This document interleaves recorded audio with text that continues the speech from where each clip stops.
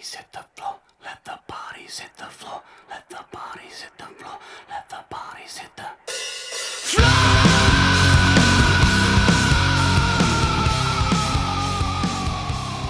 The Bates Haunting is basically a movie set at a haunted hayride, exploring the theme of can you get away with murder under the cloak of Halloween? And we started off with the location. There are three producers, myself, Byron Turk, Jean Louise O'Sullivan, and Cosimo Mariano. Jean and Cosimo were actors in the movie as well. Cosimo works at the Bates Motel and Haunted Hayride, and hammered the point home and convinced us to make a movie there.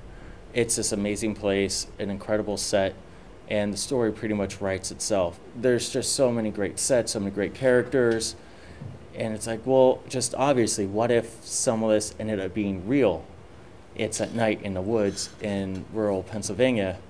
You know, how could you tell? And if you could, what could you do about it? It seems so obvious to do it. The big question for us was, could we pull it off? Could we do this? We've never made a feature film together before, and we just kind of figured we wanted to. So then we did.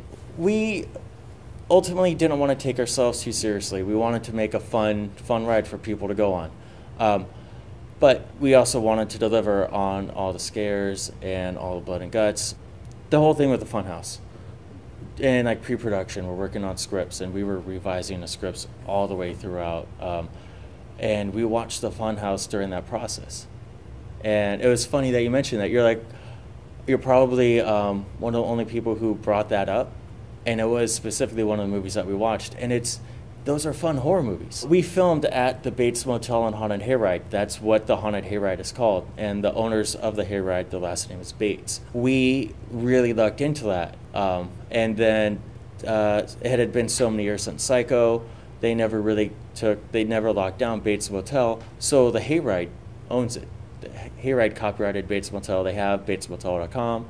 And then we were originally entitled Welcome to the Bates Motel, which we all really love as a name. But it's a little bit wordy. It starts with a W, for video on demand release. When the show Bates Motel came out, we realized we can't have Bates Motel in the title. The entity, the Bates Motel and Haunted Hayride, is possessing everyone involved in the movie in some way. And it's really our main villain. We started writing the script at the beginning of 2010. We shot that October, and then we had to wait till the next October to do pickups because it's Halloween. And then we finished the movie editing, special effects, all the polishing within the next year. It was a little bit difficult because I had to leave town for work. So I was in a different time zone, coordinating with, sound design, composer, color grade. We got distribution in like August. So we're video on demand pretty much everywhere. We're iTunes, Amazon. So we're Amazon streaming, and then we'll be selling DVDs. We're also in Redbox, which is huge. We just got on the Fangoria channel on Hulu Plus, and then the latest bit of news is that we will be in Walmart at the end of January. The New York City Horror Film Festival is the Bates Hauntings New York premiere. It's the first time showing it here, and it's been nothing short of amazing.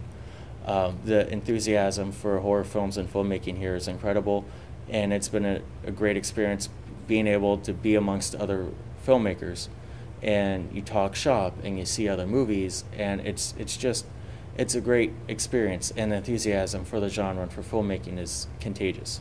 So this has been a very top-notch film festival, and I'm very much looking forward to screening tonight.